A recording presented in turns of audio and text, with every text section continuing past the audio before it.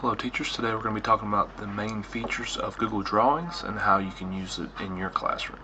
Go ahead and start by going to drive.google.com, open up your Google Drive, and we're going to create a new document. So we'll click on New and come down to More. And you see here we have Google Drawings.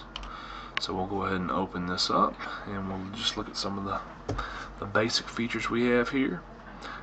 If you're used to using Google Docs, Google Drive, then this is going to be very similar to that. First thing we want to look at is just the line tool. You can draw a little line there. You can change the color of it, how thick the line is. You can talk about what you want it to start, and what you want it to end as. So you can change that a little bit in there as well in the line. You also just have an arrow tool, so you can just draw your arrow. Here's they call an elbow connector. So just the different types of lines we have inside of this. Let's see, curve connector. There we go. So you can see how maybe some of this can be used for your math class. This one is called the curve, and what you have to do is you have to click and then click again and then click again, like double click if you want to end it. So that's how you would make a different shape for, you can tell, parabola or whatever for math class. So that's how that one works. Polyline, you can, every time you click, it just makes a new point for you in your Google Drawings. So once you connect it, there we go. Ready to go. You can fill that in. You can all the different types of shapes you can do. Line color, you can make the line color transparent if you want that to go away. You can do that as well. So those are just a couple of the main features there inside, and then the last one here is Scribble, where you can just I'm not doing a very good job there, but you can see how that works. You can write whatever you want to inside a Google Drawing. Alright, and then the next thing we're going to look at is shapes. You can come in and once again you can click shape, you can fill it like we looked at earlier. You can make that line a different color that goes around the outside of it if you want. Same thing, you can once the shape's highlighted, you get all these other features. You can change how it's filled in, the line weight. Once again, I can go through here and make it transparent if I want. I can make the box transparent if I want. Obviously, you'd have to bring back the line then, wouldn't you? So you can do a couple different things there with the shapes. You'll see some of the arrows and the different shapes you can include here.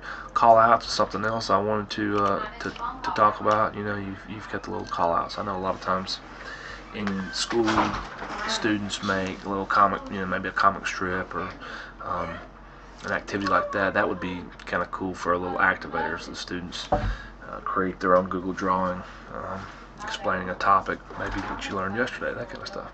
So that would be pretty neat. The equation editor, you can put in some different things to make it look like a so we'll do word art. We'll say 8 plus, and then insert word art again. You see I did that, insert word art 9, and then we'll go back to the shapes and do the equation and equal sign. So there you have a little a little math problem there on the board. So you can do different things like that as well. Next thing I want to do is kind of look at it as inserting an image. So I'm going to click on insert and go to image here.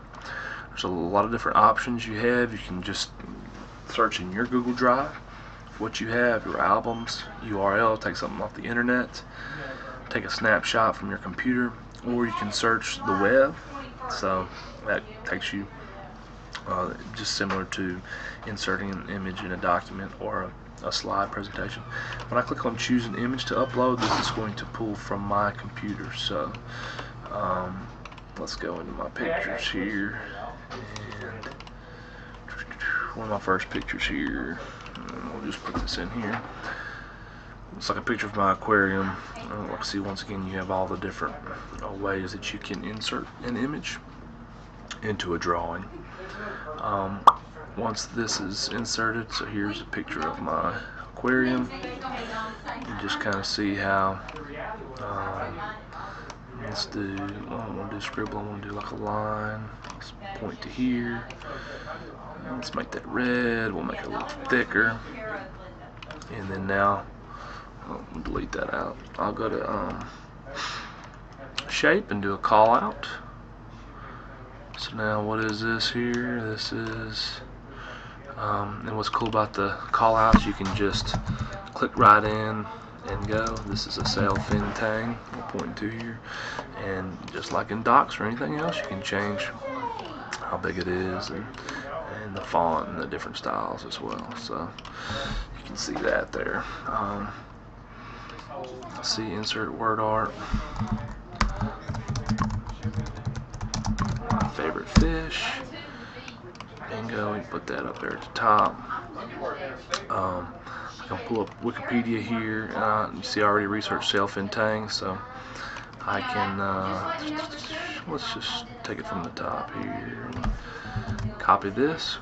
We'll open my drawing back up, and we're going to insert a text box now. So I can put that in, just kind of paste in all that information there. Once again, highlight that. It's a little too small to read. We'll make it too big. So we can kind of do it like that. You also have the ability to use the research tool in here as well. So I'm going to show you how to do that. I'm going to go ahead and highlight Indian Ocean. Right click on that and go to Research, Indian Ocean. So it pulls up our little research box, a little research window over here. And there's a good image of the Indian Ocean. So let's just go ahead and pull that over. Pull that image over right here for us. And I want to show you a little bit about order. So if I right clicked on that, I can actually send that backward. So now it's behind that text box. Or I can I can send it all the way. I send it backwards once.